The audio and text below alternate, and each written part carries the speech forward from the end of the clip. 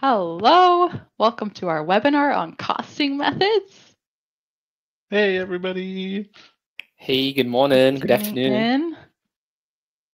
Hello. Thank you, everybody, for joining. I see a whole bunch of people coming in right now, kind of thing. My name is Philip. You may have seen me in some other webinars and things like that, or support material around the thing. Yeah, I'm on the support team, and it's great to see you all here. Iliano, you want to introduce yourself? Hey, everyone, good morning. I'm actually in Europe, so for me, it would be good afternoon. I've been in the company for just right before COVID, so before everything changed. Been 3 years and a half, more or less. And yeah, you can find me in the support team, in the CSI team. And I'm a CSM, Customer Success Manager, so I for sure talked with a few of you already. So have a nice webinar. And hi, everybody. I'm Cassandra. I'm going to be hosting today. I got my start at inFlow in support. I think I'm coming up on my 9th year here at Archon. I'm no longer on support, so I'm a little rusty. So Phil will help me out and Iliano with some questions, but I'm happy to be here. But I'm going to go ahead and get started. So we'll be talking about costing methods. And to get started, we'll talk about, first of all, costs in general and different product types, how they're affected by your costing method, which costing methods are available to you in inFlow. So moving average, FIFO or FIFO, however you like to say it, LIFO or LIFO, and manual. And then we'll be talking about how they work in inFlow. So first, let's just talk a little bit about costs before we get into costing methods. So it's the cost involved with buying your products and getting them to you. So in inFlow, that's the price you pay your vendor per item. It's also, if you pay for shipping, that'll get factored into your cost. If you have to pay any kind of other costs that you don't pay to your vendor, so it might be a customs or a landing fee or something like that, that can get factored into your cost as well. And then if you happen to buy in a different currency, that could also get factored into your cost in inFlow. If you don't, then it's not applicable to you, but if you buy from overseas, then that might be something that factors in. Okay, so what does cost impact, or why should we care about cost? So it's going to impact your inventory value in inFlow. So in inFlow, your total cost value of your inventory is made up of how many you have and what was the average cost of that item across all your different items that you have in inventory. And so somewhere you might see that, for example, is on the inventory details report. You would see your quantity, your average cost for that item, and then it multiplies that out and adds them all up so that you see your total inventory value. So cost is going to affect that. Cost will also impact your cost of goods sold and your profit. So you might see that on a report like your sales by product details report. So you'll see how much you sold an item for, what the cost of that item was, and then therefore what the profit is based on that. Another thing cost can impact is markup. So inFlow has a feature where you can actually set your prices to be relative to your cost. So that's called fixed markup in inFlow. So on the web app, it's an advanced feature. You'd have to turn on that little toggle there you see in the picture. And you can set your price to be relative to your cost. So for my retail price here, I have a fixed markup of 200%. So based on my cost of $59, 200% of that, it's giving me $177 as my sales price. Or you could maybe have something that's like at cost. Maybe you let an employee have something at cost, or maybe you just need to track your cost of inventory going out, but you're not actually selling it. If you have a situation like that, you might want to have 0% markup. In that case, your price is just going to be equal to your cost if it's a 0%. So markup is another thing that's going to be affected by your cost. And sorry to interrupt there. Yeah, just good to keep in mind too with all those markups and stuff like that. That's like per product and per pricing scheme and stuff too. So you can have it set differently for all your different products. I believe it defaults to a regular price, but you can change that on any of your products to the fixed markup if that's something you want. So. Right. Yes, you could add multiple pricing schemes and have them apply to different customers or different sales orders. Okay, so we're going to get into, for this webinar, as we talk about costing methods, these are pretty much all applying just to stocked products. So in inFlow, you can have different types of products. You can have stocked products, which is when you want to keep track of how many you have of each. You can have serialized products, which are each individual item will have a serial number. So for example, you're probably joining this webinar on a phone or a laptop or a PC. All of those devices would have a unique serial number that identifies it as different, even though if you have two iPhones beside each other, they would each have their own unique serial number to identify them. We have non-stocked products, which are products you don't want to keep track of how many you have. So for example, if you just want to order like a ton of packing paper or bubble wrap or something like that, and you don't need to actually keep track of how much you have, you could use a non-stock product for that. And then service items are usually some kind of labor that's being done to something. It might be painting it or like welding or something like that that's not actually physically in stock. And so as we talk about costing methods, service and non-stocked items, they're always going to use manual cost, even if you've used something else system-wide. So that's why we're talking about those different product types in inFlow. And for serial numbers, they work a little differently as well. So they'll actually have each serial number will have its own cost layer, and you'll actually be able to trace back to the particular number. So that's why we're not going to spend too much time talking about serial products for this. And then before we get too into it, a quick word about how to get to all of this cost stuff across the inFlow apps. So on all the apps, web, mobile, and Windows, you can create purchase orders that will bring in new costs. Again, depending on your costing method, we'll get more into that. You can see the cost field on the product record across all those apps. But if you need to change your costing method, that's going to need to be done from the web app, which is app.inflowinventory.com. And then in Windows, currently, it's only possible to view and edit your cost layers in the Windows app. So that'll probably change in the future. But for now, if you need to look at your historical cost layers, that's going to have to be Windows. So now we will get into the different costing method options you have and how they work. So first of all, we have moving average. You might know it as weighted average. That's something else that it goes by. And basically what it does is it calculates an average of old costs and new costs. So we're going to run through an example here. Let's say on October 1st, we buy 10 sunglasses. And let's say that they cost $2 each. And we sell some of them. So now we're down to 3, and we bought them at $2 each. So that's our cost. And then let's say, Bill. Several days later. Now it's October 15th. Thank you. We buy 10 more sunglasses. And let's say inflation has hit. They are now $3. But we still have those old ones left as well. We have 3 left at $2. So the way that moving average handles a situation where we have some new ones coming in at a different cost than our current inventory is it's going to multiply the 3 left at $2, and it's going to add the 10 coming in at $3 and divide by 13. So what we end up with this scenario is an average cost of $2.77. So you can see $2.77 is closer to $3 than it is to $2. So it's going to do a weighted average of however many, if you have a lot coming in at the new cost, that's going to be more heavily weighed to what's left. But if you have a lot left over in inventory and only a few coming in, what's left in inventory is going to weigh more heavily. So that's why the weighted average. And then we'll run through that same scenario again, but this time with FIFO, first in, first out. So the way this one works is it's going to use up the oldest cost layers first. So we have the same scenario where you're buying those 10 and they were $2, and we're selling some. So we have some left over at $2, 3 of them. And then Phil. Several days later. Thank you.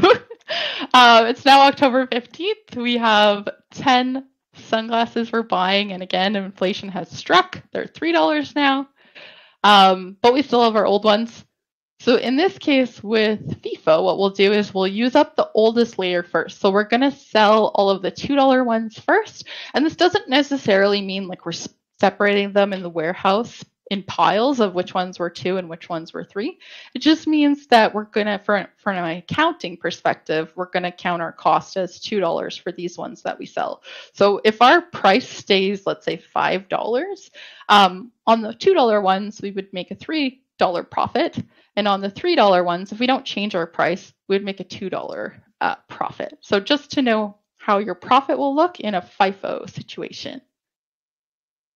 So we'd use up oldest to newest. And then we'll go through this. Oh, sorry, go ahead. Yeah, no, sorry, I'm just going to interrupt. Just we had a great question from April in the chat. Just back on the moving average before we move on to LIFO. She had said, what happens to the cost once those 3 are sold? So I think like if you had sold everything. So the cost kind of keeps rolling up. So with moving average, the cost is constantly adjusted as you buy new ones. So if we had 0 left and then we bought the 10 new ones, we would have the cost of the 10 new ones coming in. So the $3 would be our cost. Does Awesome. that answer that? Yeah, no, that's fantastic. Yeah, so basically with the moving average, if you go to 0, then whatever your new one is, that'll kind of take over. Otherwise, as you said, yeah, it's doing those calculations based off of the existing and the new stuff that you're getting in. Fantastic, thank you. Okay, and then we'll just go through one last scenario here with LIFO. So same thing again, $2, we bought 10, sold some, they were $2. Phil, I can do it every time. Several days later. Thank you. Okay, so we bought 10 more. They're now $3. And we have these ones left over. So with LIFO, we're going to use the newest ones first. So we won't touch the old ones until we've used up all the newest layers first. So we'll actually sell the $3 ones first, and then we'll sell the $2 ones. But if we happen to just keep buying more under a LIFO situation, what we would do is we would just keep using the newest one. So we won't touch the older layers. So this time we have the 350 ones we would use first, and then the $3 and then the $2 based on the dates. So we're using the newest layer and saving the oldest layer for last. So we'd only get to those $2 ones under a LIFO if we stop buying and we run out to only those 3. Otherwise, we'll always just keep using the latest cost for LIFO. And then we have manual. So manual is a bit different. So with manual, if you buy on a purchase order at $2, and again, you sell at $2, what will happen, Phil won't make you do it this time. What will happen with manual is you have to actually either manually calculate or you have to overwrite the cost. So even though under a manual situation, we have some old ones left at $2 and we have new ones coming in at $3, if we put 3 in our cost field on the product record, which is what you'd have to do with manual, you're just overwriting the fact that you did have some left at $2. So you could either calculate it outside of inFlow and fill that in, or if you overwrite it with $3, it's a bit inaccurate because it's kind of forgetting about those $2 ones that you have. So just something to note about manual. Cool. Sorry, we got a couple questions here. Yeah, so we got a good one here from Evangelos. Sorry if I mispronounce it, but he's saying, when we deal with products that have a long bill of materials, when using moving average, does it always calculate a moving average for all of the bill of material components? It does, yes. So with when you're buying the components on a purchase order, it basically works the same way as buying something to sell. So your component items will use the moving average of what you purchased those components. And it's at the very time that you're actually using them on a work order or manufacturing order, as we call it now, that whatever the cost is at that time when you actually pull those components for the finished product, it'll use that cost, that moving average cost. Yep, that's awesome. And then he did have a follow-up saying, also, if the product is bought in a different currency, does it use the exchange rate we put on the PO to calculate the dollar value cost? It does, yes. Yeah, so it's great that if you have it on the PO, that's perfect. It's going to use that rate to do the calculation back to your home currency. Cool. April also had another one saying, where is the calculation shown for accounting purposes? So it doesn't, do you want to take it, Phil? Sure. Yeah, so I mean, so it doesn't show it directly, like kind of anywhere in the UI or anything like that of it. We do have a report that you can run that would actually show you kind of the whole breakdown of how inFlow comes to that. Let me just pull up which report it is. It is the product cost report. So in the Windows app, that's under inventory reports. In the web app, it may be slightly organized differently, but but the product cost report, when you pull that up, it will actually show every single transaction for each different product that has changed the cost over the course of history, essentially, so that you can see, like, on PO1, let's just say, this many came in at this cost, so the cost change was $100 or whatever. On sales order or something, we sold this many, so you now have this much in cost, and it'll break down every single one that way. So that's the product cost report, is the best way that you would be able to track all that. Cool. Okay, I'll start, and then just feel free to interrupt me, Phil, when you want to go to the next one. Cool. So we're going to just talk a little bit about how what the costs are made up of. I touched on it earlier, but we have a purchase order here. This is going to apply to moving average, FIFO, and LIFO costing. So all of those. So first of all, the price that you're paying your vendor for the individual item is going to factor into the cost in inFlow. Also, one I didn't mention earlier is if you have a service type item on your purchase order, the cost of that service gets factored into the stocked item. So for example, in this case here, I am purchasing some sunglasses with my branding on them, and I'm paying my vendor to package them up into a nice box that has like my brand and a sticker and maybe some tissue paper or something. So I'm paying for a co-packing service for each of my sunglasses. So I'm paying 20 cents for that. That's going to get factored into the cost of my branded sunglasses in this example. Also, there is a freight cost on this purchase order, so that's going to get factored into the cost of my sunglasses. I also have filled out non-vendor costs here, so that could be landing fee or customs or something, and essentially anything that you have to pay to get this product that you're not paying to your vendor directly, but it is costing you to get this item. You can put that in the non-vendor costs. And then the currency exchange rate as well. So in this case, I have my home currency as Canadian, but this vendor is American, so I have the Canadian to US. So that's going to also affect my costs because inFlow is going to convert this purchase order back into Canadian dollars on my product record. Did you want to jump in with any questions here, Phil, or are we? Sure. Yeah. So just kind of following up on April's question, because she was saying the product cost report doesn't show the original value in another currency, and that the accountants would want to see a purchase history report with the product costs to see the different valuations. Yeah. So you're 100% correct with that. Unfortunately, inFlow, the way we do everything, it converts everything to your home currency, so we don't display in those other foreign currencies, because you could have, again, coming from multiple different currencies or anything like that, which is why it's doing all those calculations. So that's why we're kind of storing it all just in your home currency. I think PO reports would still be in the currency you purchased in, though, right? Yeah. So you Sorry, go ahead.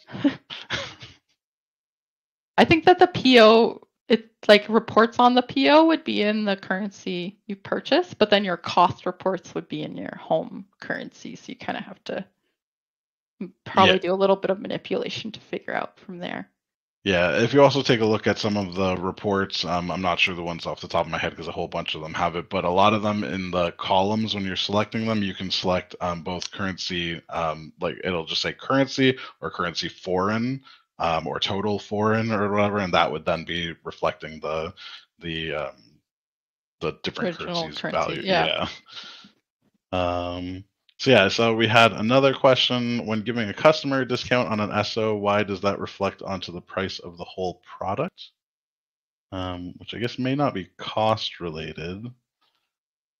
Giving a customer a discount on an SO, why does that reflect onto the price of the whole product? Maybe if it might be that they click the save back. If you click if you edited the price on a sales order and click the save back button, that would affect your product price. But if you just give like a percentage discount, that shouldn't affect the product price. The other thing, it'll have a little arrow beside the price. And if you click that arrow, it does save back to the product record. Whereas if you don't click that, the change would just apply to that sales order that you're doing for that particular customer. It might be that. Yeah, it sounds like it might be something like that. And if not, if you have more questions or need follow up on anything, you can always reach out to us, support@inflowinventory.com. We'd love to help, and we can go kind of more in depth on some of these questions and things like that too. Another question we did have here was how are anticipated builds calculated, and is there a way to turn it off? So that's to do with like our new manufacturing update that just went out. Essentially, the anticipated builds are calculated based off of your finished products. So you've got your finished products and components, any sales orders or work orders with your finished product on it. inFlow is calculating back how many component pieces are needed to build and then sell those, which is so it's kind of trickling down. So if you have sub-assemblies or anything like that, that will trickle down through all of that. At the moment, there is not a way to turn it off. That is, I guess, just kind of like a part of the new update with it, and was how it was always supposed to have worked. I just don't think it was kind of quite going down as minutely as it does now. But it's definitely something that we like taking the feedback for and everything like that. So if you want to send us an email at support@inflowinventory.com, sorry, we can record that feedback and pass it along to the higher ups and stuff, and they look over all that for every time they're kind of planning like updates and changes and things like that. So we definitely really appreciate all that feedback. I'll just answer a couple too I see here. So Tony asked, how do I access that screen? A bit about costs. So this is actually just a snippet of a purchase order, and I just sort of labeled the parts of the purchase order that will affect your costs. And somebody asked, is there an option to set margin rather than markup and a minimum margin warning if costs rise? Fortunately, no, inFlow only has the markup option. It doesn't have a margin option. If you do set a fixed markup, that will ensure that your price is always greater than your cost. So as your cost changes, with fixed markup, your price will rise as your cost rises, or fall if your cost happens to fall, if it does go that way. Freight should be on both. Donald asked about Freight being on web version only. It's on both the Windows app and the web app. With the Windows app, though, it may be hidden unless you actually click the shipping, like the toggle shipping or add shipping button. Yeah, it's like, it doesn't look like a button. It's underlined. I think it says add text, shipping. Yeah, add shipping. Yeah, it's just text. Yeah. Okay, so I'll keep moving, but feel free to jump in with more questions, Phil. Cool. And I just did want to also give a quick note on finished products. So it will be, it's similar to buying something, except for instead, it's now going to be made up of your component cost as well as any operations costs that you have. So this is relatively new in inFlow, that now instead of previously people may have added like labor as a service item on the bill of materials. Now you can actually add that as an assembly cost, an operation cost. So if you have to go through different procedures and they have different costs, you can add various operations to a bill of materials now, and that will get reflected in the finished product cost or the sub-assembly cost if it's a sub-assembly. So we're going to talk a bit about getting your initial costs into inFlow if you're just getting started. So ideally, you would set up your costing method from the beginning before you have stock levels in, but we know we might be talking to some users where that hasn't been the case and you need to fix things. That's okay. But the ideal case is if you're getting started to pick your costing method before putting any stock levels into inFlow.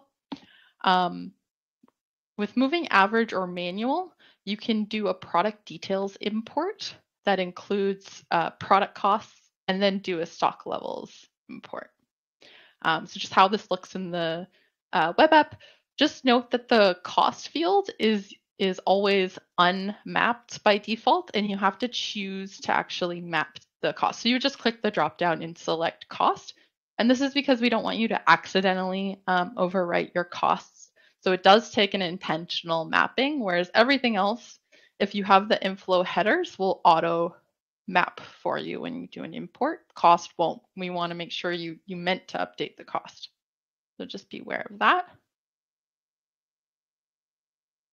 And then in terms of getting your costs in, if you're starting with FIFO or LIFO, you want to do a cost. For those methods, it can only be updated through purchase orders. So what you can do if you're doing a bulk getting started is you can import purchase orders. So instead of importing product details like we would with moving average, you can import purchase orders to bring in the cost and the stock levels. So whatever your costs are, and then how many you have. If you're getting started and you don't want to go back and figure out like what vendor, what order number, you can always do sort of a fake import to get your initial starting levels in, where you just have the vendor name and the order number as initial or starting stock or something like that. Just something to note with that is that the order date and would have to be the same for all of them if you are doing it that way. And we have how to do this in our learning center. So this is just a screenshot from there. So if you're looking to do that, there's an article there that will walk you through exactly how to do that. You want to jump in, Phil? Yeah, no, okay? sorry. No, I'll toss the article in the chat so people can definitely take a look at that. April did have another question where she was just asking if there was a new general ledger report that helps separate the costs, like the operation costs. Sorry, so many new terms, it gets stuck in my brain. Which at the moment we don't have a new report that will show that. I do know they're planning on, I guess, taking the feedback from the community and everything and seeing what kinds of reports or anything would be needed about some of the new changes. So I'll definitely record that and pass it back to let them know. Cool. Thanks, Phil. Okay, so we're going to get into moving average, just some details about each of the costing methods now. So moving average is the inFlow recommended method if you're not already using another method for accounting purposes. So definitely always defer to your finance people or your accounting people about what costing method you should use. But otherwise, if no other preference, we do recommend moving average. And the reason for that is that it is basically accuracy combined with flexibility. So it's still really accurate, but it's a lot easier to use. It's a little less strict and stringent than FIFO and LIFO is to use with inFlow. So with moving average, your costs adjust automatically based on your purchase order prices, what you pay your vendor, along with those other factors that we mentioned earlier. You can import to update your costs at any point in time. So if anything changes or if you realize like, shoot, my costs weren't in there properly, it's really easy to fix mistakes and update things with moving average. You can do historic adjustments too. So if you happen to run a sales order, like if you're running a profit report and you see like, oh, I don't have any profit or I have all profit, your cost was probably wrong, and you can go back and you can fix that really easily with inFlow. And this is how the moving average cost history looks. So you can actually see at certain points in time what the cost was and how it changed. And then the remarks column shows you like which transaction caused that to happen. Was it a sales order? Was it a purchase order? Was it an adjustment? And you can go in and create an adjustment too. So you can actually say, actually, back in 2021, January, it should have been this cost, and you can put that in there. And then that kind of flows through to your report. So if you go back and run your report again, you should have the right profit, for example, in our previous example. So this is how it actually looks to adjust your cost. And these screenshots are from Windows because this is only possible to do in the Windows app. Go ahead, Phil. I feel like you had something. No. You're Okay. doing great. It's fantastic. Okay. Cool. So then we'll go into manual costing method. So for manual, it does require you to type or import all your costs. So you have full control, but you also have to make sure that you are constantly updating it if you want it to be correct. Anytime you do a purchase order in inFlow, if you have manual costing on, your purchase orders will increase your stock, but they won't update your costs if you have manual turned on. You can always import costs or manually adjust things with manual. Makes sense. And you can do historic cost adjustments with manual as well. It basically shows you what your costs have been in the past, and you can edit as well. So one huge caveat to note with manual costing method is if you're coming from, let's say, moving average and switching into manual, by switching, it will reset all your costs to 0 because moving average was using your purchase order costs. When you switch to manual, it's no longer using those. So they're going to all be 0. If you do want to switch to manual and avoid this, what you can do is before switching, you can export your product details while you're still in moving average, for example, and then switch to manual. Everything will be 0. And then you can import in your costs. And if you're doing that with, that would apply to any of the costing methods. Just do a product details export, and then you'll be able to import into manual. Manual is the only one that's going to reset them to 0. So just something to note there. Cool. Yeah, sorry, I'll jump in. There were 2 quick things. April had said, this is when you were looking at the cost history in the Windows app there. She was saying, does the cost remain the same then over the years? So say the cost in 2020 remains the same cost if I run a report about 2020 in 2024. So it should, unless you do any kind of like past adjustments like this, like unless you actually, or if you happen to backdate something, otherwise it shouldn't change. Like historically, it shouldn't change unless you specifically backdate or make a historic adjustment. Yeah, perfect, exactly. So, yeah, so when you do run those reports in the future, it should be the same. And then I saw Evangelos also had a question. If you choose to use the web app or the desktop app, which would you suggest will be best looking at the future? They're planning to move everybody to the web app now that manufacturing orders are there. So kind of the mythos and the way that we're kind of planning things is that the web app should be the future going forward. So that is probably the best one to continue using. For the foreseeable future, at least for now, the Windows app will still exist. But again, that is only available on Windows, which is why we're trying to get all the features from it, or as many of them as we can, to the web app, because then anyone on Mac, Linux, Windows, you don't have to deal with installing things and Windows updates and lots of other issues that the Windows app unfortunately does fall prey to. So for the time being, unfortunately, there will be a few minor differences between the 2 systems, but all of the new features, essentially the main big new things, are all going to the web app, and the Windows app may over time kind of slowly fall behind. So yeah, so again, like with manufacturing orders and stuff, the operations are only available in the web app, not in the Windows app. So moving over to that would probably be best. Yeah, and Matt had a question about what is the web app. So every time we talk about the web app, we're just talking about in your browser going to app.inflowinventory.com. Yeah. And then Tony had asked, what is the difference between cost and the bill of materials total cost?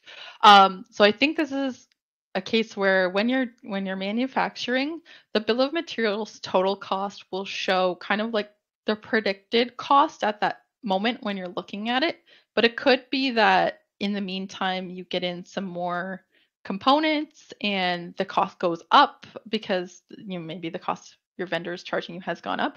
So the actual cost at the time that you actually do the manufacturing order or work order, you might know it as, that's going to be your cost. It may differ from the bill of materials total cost, just if something has changed in the time between those passing. If that makes sense. Okay, I'm gonna keep going, but jump in if we need to, Phil. Sure. So just a bit about LIFO or LIFO. Just to note that it is specific to where you are. So most places actually don't allow LIFO as, so for example, under international financial reporting standards, it's not allowed, but it is allowed under GAAP, which is in the United States. So just be aware if you're not in the United States that it might not be an option for you. And then for both FIFO and LIFO, they're going to use purchase orders to update the costs. You're not able to manually adjust the cost. It's locked. It's either like grayed out or it has a little lock icon. So in the web app, it looks like that. It's got the little lock on it. You can't type in there. You can view historic cost layers, but you can't adjust them without a purchase order. So if your costs are wrong, you'd have to go back and find that purchase order that updated them, or you'd have to go back and create a purchase order to update an old cost layer. And this is how they look with FIFO LIFO. So it'll have the date and how many and what the cost was at that layer. If you increase through a stock adjustment, it will use the last cost. So I just did that as a test. Sorry, actually, just speaking on that, one thing that we see in support a lot of times is, excuse me, especially with FIFO and LIFO, if you adjust your stock in without doing a PO before, it's going to adjust that stock in with a $0 cost, and that's why it's staying at $0 or anything like that. So just like she said, when you do use a stock adjustment, it will use the last cost. So you always want to make sure that there is like an existing cost first if you're going to use a stock adjustment. But typically, we recommend purchase orders for bringing stock in for FIFO, LIFO. Yep. And then just another note when you're switching from another costing method into FIFO or LIFO, it's not going to reset your cost to zero the way manual will, but it's only going to calculate the costs. It's going to do a recalculation, and that recalculation is just going to be based on purchase orders. So if you started using moving average and you imported costs to get started, it's not going to count those costs. It's only going to count what costs were on your purchase orders. So it'll recalculate, it will change your costs. So just something to know there. And we do have some recommended steps if you're moving to FIFO or LIFO in the Learning Center for how to kind of handle that. For sure. And so, yeah, so there were a few comments in there saying that my bill of materials cost has a dollar amount, but then it doesn't reflect on the cost of the actual product page. And so that is by design. So when you look at your bill of materials page, that's kind of like an estimated total cost for what it would cost to build that product if that bill of materials stays exact same, and that's kind of like a snapshot of what the cost of all those items are at that time. When you make a manufacturer order and complete it, those costs could have changed, so we won't automatically put that cost right away in the product if you have zero stock of it. We will only update that cost once you actually do manufacture it, because again, you might even add extra components or subtract them or something like that, so we don't want to give like an inaccurate cost. And so on that bill of materials page, it's kind of like an estimate to make it a little easier to know how much it should cost. Cool. Thanks. And now if you need help with costs, we didn't cover everything. We tried to cover high level. But for example, if your costs aren't working properly, you need help troubleshooting, then the inFlow support team is there to help you with that. If you need help on how to get started or how to get set up with costing, your inFlow customer success manager can help with that. Or if you have a new team member that you've hired and they need some training on inFlow and how this works, again, your customer success manager can help you out with that. And that's all we had today on costing methods. Yeah, and I think otherwise, I think you were so thorough, Cassan, that that you got everyone's questions pretty much answered already. This I was super excited to help with this one actually, because we get so many questions at support for it. So you really did a great job going over all that. All right, so thanks everybody for joining. We'll end it there. And if you have any further questions, feel free to reach out to support@inflowinventory.com and we can go more in depth with you on your particulars. So Sure, take care. Thank you, everybody. Thank you. Bye.